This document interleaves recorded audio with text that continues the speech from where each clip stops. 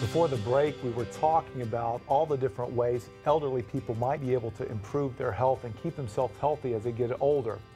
One of the things I have to mention now is the bad things that can happen when you take medications, see doctors, have procedures done. Some of these people think that this might be the leading cause of death in America for the aged. What's your perspective on that? Can we be over-medicated? Can we be taking too many medicines? Can we have too many things done, procedures done to the elderly? Is that possible? Well, let me just say to start with that medicine is practiced by human beings, and I don't know any human being that's perfect. To say that mistakes never occur or that things can't happen, there's no doubt that it can. Yeah. There are things that you can do to help protect yourself against that. Right. A lot of it is communicating well with your doctor and having a doctor that communicates well with you. And if you're not satisfied with whether your doctor is taking interest in you or listening to you, you need to be looking for a different doctor because you need to have that degree of comfort with your doctors. No doubt you can over-medicate. I think it's one of the biggest problems that we are facing in this country, and there are several reasons for it. As doctors, we want to do everything we can to make you feel better. Right. And sometimes that leads us to adding medications that maybe if we thought about it a little bit more, isn't the best choice. It's tough sometimes to have a patient come in and talk to them and say, I'm sorry you're hurting like that, there's really not a whole lot we can do. And so rather than do that, we try whatever we can, even if it's medications, often to relieve the problem. Another thing that goes into this, though, is that more and more Americans are getting interested in herbal medicine. And they don't often think to tell their doctor that they're on these herbs when the doctor prescribes another medicine. And if the doctor doesn't ask, or they can't remember the name of the herb, or a lot of times people think, well, they're herbs, they're safe. You know, they're not like those dangerous medications I'm using. And the result is that combining some of these herbs and pharmaceuticals can actually be very dangerous. You know, one of the things I try to stress in some of my elderly patients is drinking water. Absolutely. As you get older, your thirst goes down, you get dehydrated, then you take a lot of medications, they become a lot more potent. The other thing about the elderly is that most of the research done on most of these medications are done on people that are between the age of 20 and 60. And now that our population is aging more, what we do know is that we don't clear these medicines as easily as somebody between the age of 20 to 60, even if we are well hydrated. So we have to be careful about dosing and combinations, and certainly they last longer, and thus side effects can be higher in the elderly. Yeah, wouldn't you say through your years that as you've seen the population aging, the aging population really needs to stay pretty doggone close to their doctors?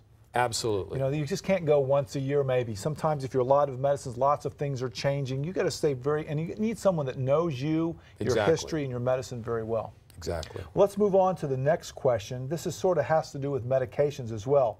It says, I'm 92 years old and sleep 4 hours a night. Would a sleeping pill hurt me? And he says, I still think very clearly. So, aged, once a sleep, is 4 hours enough? Well, it's not uncommon for elderly to have problems with sleeping. 4 hours is not enough, however. And certainly there are things that he might want to do to help him sleep. You have to really be careful, again, with sleeping pills in the elderly. Again, someone that is above 90, they are going to have a hard time clearing that medication out of their system, just like we were talking about other medications. And so he may be thinking clearly without medication on board, but with sleeping medication, he may actually become confused during the night, get up, be subject to falling. Yeah, there's your hip. Right. And so it's a lot more dangerous in somebody who is that age to take a sleeping pill. So everything really, you have to really individualize the risk and benefits of the pill versus the risk of sleeping a little bit better. It varies from person to person. And there's other things you can do. Sometimes if you change your habits at night a little bit so that you help yourself get drowsy, don't be around a lot of noise, maybe take a warm bath in the evening to help calm yourself down. other behavioral things that might help. But certainly what he needs to do is talk to his doctor about the safety of him taking a sleeping pill. You know, I had one gentleman that fell in this category. He was elderly. He just quit drinking at night, and that kept him from having to get up. You know, having to go to the bathroom was what was keeping him up. Well, you know, being medications, being careful, communicating with your doctor, very, very important. Very important. Yes. You know, we're going to go to a break now, but when we get back from our break, Ken, we're going to talk about Alzheimer's disease, something that's very common, how to help our memory. Please stay tuned, and we will be right back after this short break.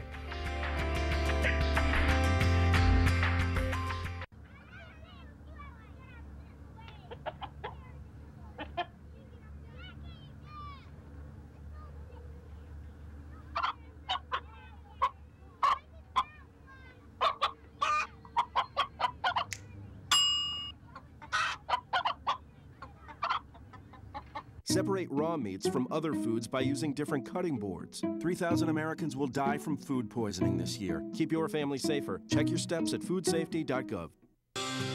Welcome back to Heart of Health. If you would like to send us one of your questions, our website is heartwiseministries.org.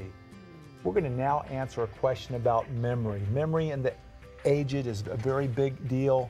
Alzheimer's disease, different types of dementias, it's a problem. One of our questions comes in and says, as I get older, my memory's not doing as well. Any suggestions for improving my memory? You know, mine gets bad now, and I know I don't have Alzheimer's, but how can an older person improve their memory? Well, that's a tough question. Yeah. I can tell you that the fact that he's worrying about his memory is a good thing. Okay. It's kind of an unwritten rule. If you're worried about your loss of memory, you probably don't have dementia. That's right. When you don't know that you've lost your memory, you're in trouble. You know, I come back again to what we were talking about earlier. Probably the most important thing is exercise. The more he stays active, the better chance he has of keeping a sharp mind. Okay. And so getting that exercise every day is really an important factor in helping him. Again, sleep is a real issue in the elderly, and if they're not getting enough rest, they're going to have a hard time with memory. You know, getting old is not for the faint of heart, we say, and the stresses of getting old and facing those, a lot of times that stress will make it, you think you're forgetting you're losing your memory, but in reality it's the stress that's making it hard for you to cope and think clearly through things. So you have to look at your environment and what you're dealing with. So exercise, keeping your stressors low, anything else? Well, how do you feel about some of these medications for memory? There's many out there, and I'm sure you've prescribed them before. Yeah, I mean, most of the medications that are out there are really, that are supposed to actually help, are really the ones that are more specifically for Alzheimer's. Right. The cholinesterase inhibitors like Namenda or those Exelon, etc. Right. And I have mixed feelings about them. There is no doubt that for patients that truly are showing the signs of dementia setting in, it does help delay the progress. But they're really the best thing we have on the market, but how good is that? I mean, we actually measure the success of those pills in how many months we can keep somebody out of an institution. Right. You know, I think your point early on is a lot of these chronic health problems that we see in the elderly, we have to deal with them in our younger lives. Correct. So if I want to have successful memory when I'm older, I have to practice good health habits, exercise, do all these things when I'm younger to keep that brain from deteriorating. Right. Well, that's interesting. Here's a very good question here I want to talk about for a little bit. And it's a tough one. It says, my wife and I are having a hard time taking care of ourselves, so they realize it. We think we need extra help. And their basic question, Ken, is, you know, as we get older, we can't take care of ourselves. We realize it, but we still want our independence. You know, we might have health problems, we might have other issues taking care of things. How do we know when it's time for us, prideful people, to get extra help or look for an assisted living or do something different? What are some suggestions you might have? Tough question. The hardest thing, I think, is actually coming to that point of wanting to get that help and understanding that you need it. There's the assisted living end of it, and there's a nursing home end of it. And what's the difference? Well, most of the way people get into nursing homes is really from the hospital. They've had a severe illness. The doctor says at the end of that stay, you know what, you need more help than what you can get at home. You're still too sick to go home. We're going to put you in a nursing home for a while to get some rehab and strengthen you up. And that's how people most often hit the nursing home. Assisted living, people usually come there more healthy, still functioning. I think to make the decision of how to get there, you really need your family's help, unless you're sure between you and your spouse or you by yourself that you're ready to go, and you really need to talk to your doctor. Right. There's still a big debate out there about assisted living facilities. Are they a social environment, or are they a medical care facility? And in reality, there's a big range to what you get in assisted living. So part of it is talking to your doctor to figure out how much help you need, and then going to the assisted living to find out whether they can meet your needs at that facility.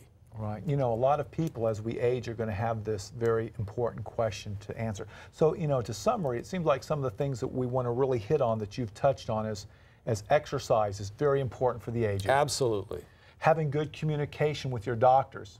Yes. And your families, and realizing that, you know, the communication, looking at the big picture is very important as well. Yes.